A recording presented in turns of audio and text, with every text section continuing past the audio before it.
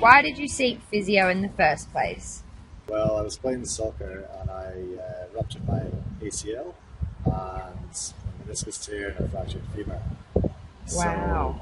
So, yeah, I was having to get that sorted out. So I had surgery on that. Then after the surgery, came in and saw Brad, or actually saw him before surgery, which was actually really beneficial to get the knee prepared for going in for surgery and then post surgery.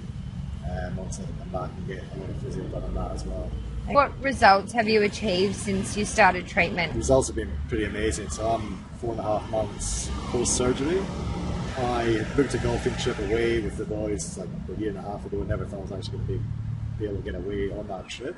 When I did the accident, I got back a lot quicker than I ever expected. And everything I've read about ACL injuries said that you can't play golf for up to 6-7 months. So to get back, within 3 months of playing golf is pretty outstanding.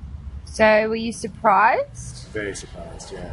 Brad's pretty awesome. Really awesome. I've referred a few friends and stuff here, and he's, I've never dealt with physios before, but nothing but praise to say about Brad and you guys here.